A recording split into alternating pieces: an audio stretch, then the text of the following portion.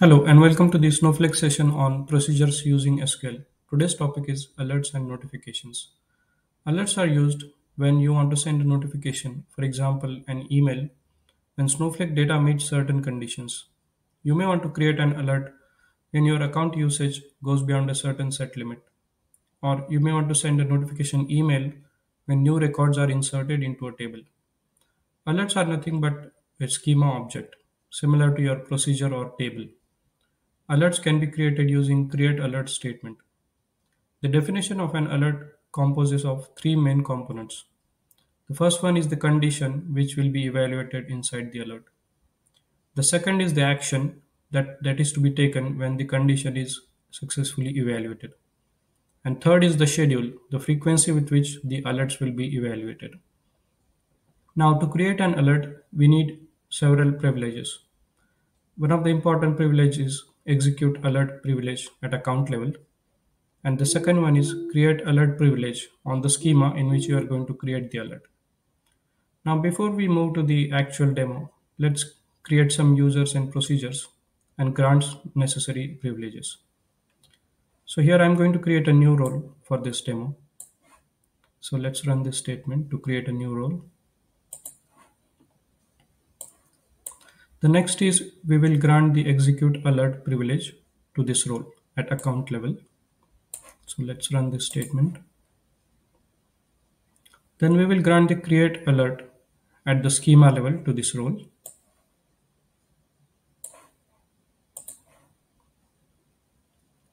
Then we will grant this usage privilege at the schema level for this role.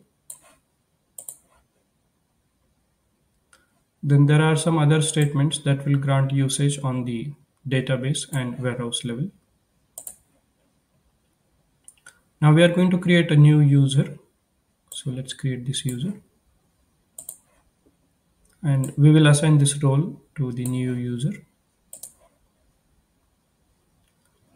Now we are going to access some tables from the Snowflake schema. So this schema stores some tables and some views, which basically store the metadata information of Snowflake. So let's grant this privilege. And finally, we are going to grant the DML operations to this role in our new schema that we have created. All right, now the next step would be I will log in to Snowflake using this new user, and then we will move to the new next demo. Okay, I have now logged into the Snowflake using this new user. Now let me switch to the new role, my dev role, and let's go to the worksheet. So here I have already written the create alert statement. Now let's go and understand this syntax of the statement. So the create or replace alert, and then comes the name of your alert.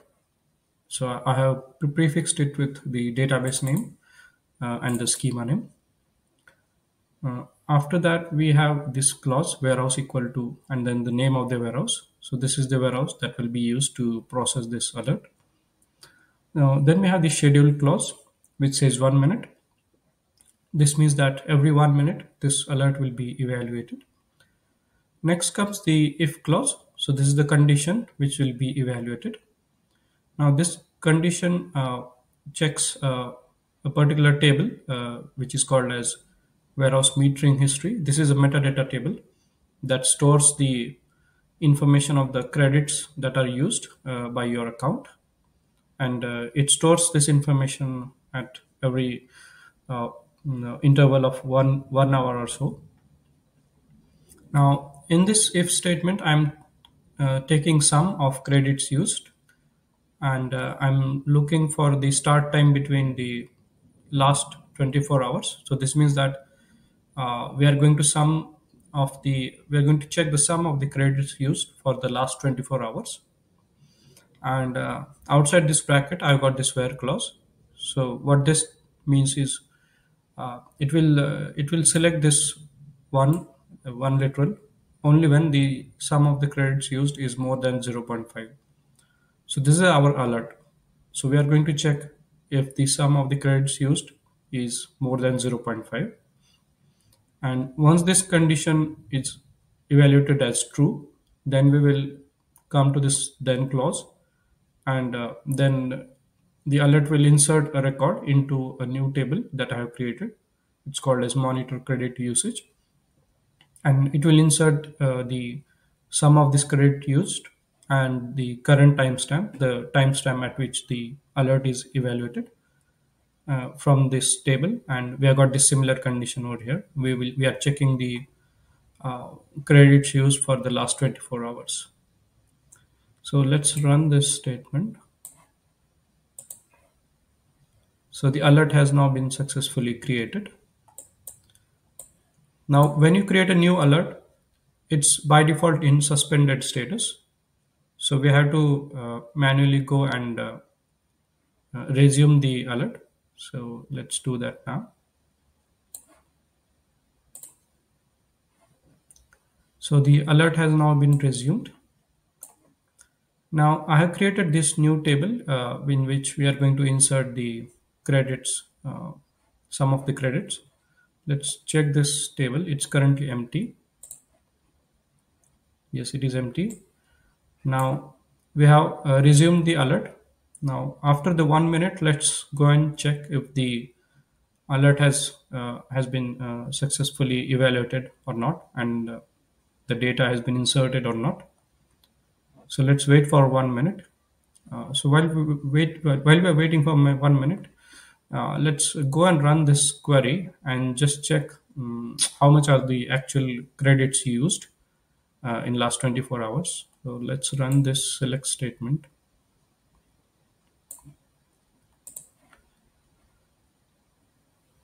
So yeah, some of the credits used is 1.0. So our alert should definitely be executed correctly, and since it's more than zero point 0.5, the condition would be evaluated as successful, and it should insert a record into this table. So let's wait for a minute. Let me check this table again. Nothing here yet.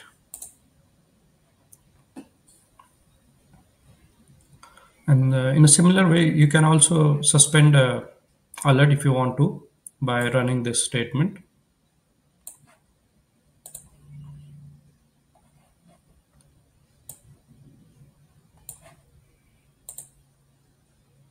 Okay, the record has now been inserted. You can see that the sum of the credits used is 1.1, and the insert timestamp is also inserted. So yeah, this is how the alerts can work if you want to insert records into a table based on the successful evaluation of the alerts. Okay, now let's learn how to send an email via Snowflake. So before we send an email, we need to create a notification integration. Notification integration is an object that acts as a intermediate between Snowflake and third-party email tools. Uh, at one account level, we can create maximum 10 notification integrations, and one or more of them can be enabled simultaneously. Now, before we create this notification integration, all the recipients of your email should be Snowflake users, and all these users should have an email address attached to their account, and all those email addresses should be verified. So now let's go ahead and verify the email address for this new user that we have recently created. So to do that, I'll have to go to this dev user, then click profile, and then resend the verification email. So once this is done, this email ID that has been registered under this account will receive an email, and we just have to press one button inside the email and verify the email. So let's do that now. So an email is being sent to this email address by Snowflake. So let's close this, and let me go to the email provider's website. So let's wait for the email to arrive. Okay, we have got the email now. Okay, the email has now been verified. And let me go back to Snowflake now and just check again. Let me refresh this page. The email has now been verified. Now the next step is to create the notification integration. So we'll create that using my account admin privilege. So let me relog in using account admin and let's create the notification integration.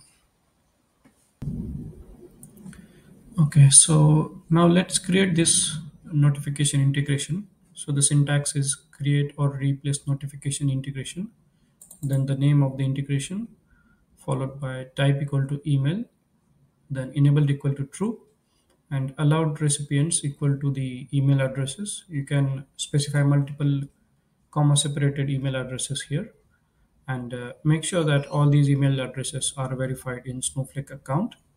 So let's run this statement. Okay, the integration is now created. Then we are going to grant a usage on this integration to this new role. Now this means that all the users that are attached to this role, they can send an email using this integration. But for this demo, we are just going to use account admin to send the emails.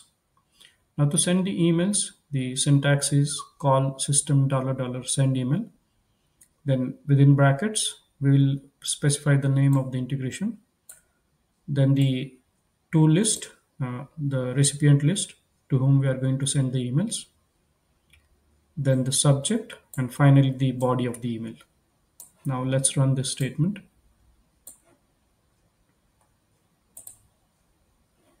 Okay, the email should have now been sent. Let's go to your email account and just check if we have indeed received the email.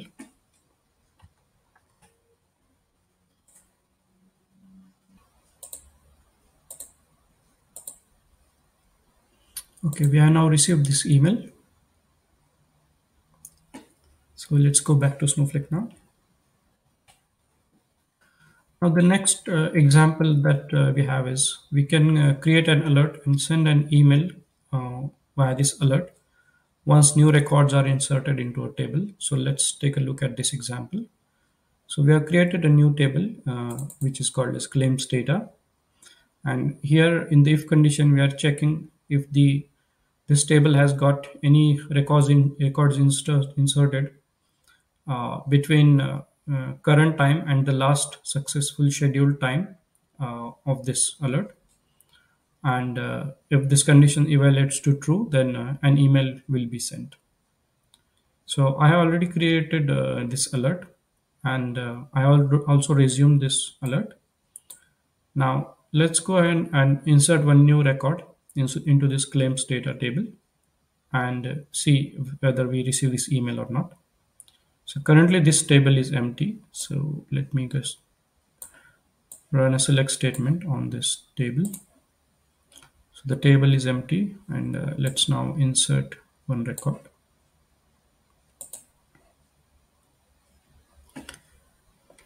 Okay, looks like we have missed the values clause.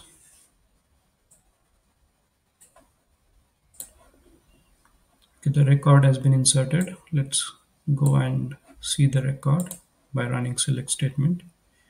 Okay, a record is inserted. Now, since this alert is already resumed, now let's go ahead and check our email box. It might take 1 minute to receive the email because the schedule is 1 minute for this alert. So let's go to the mailbox now.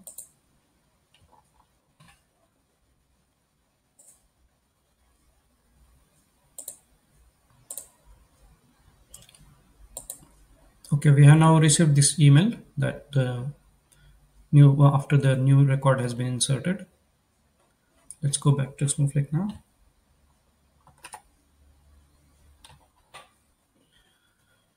So yeah, this is all about this session regarding alerts and notification. I hope you have learned now how to create alerts and notification and how to send an email via Snowflake. Thanks for watching.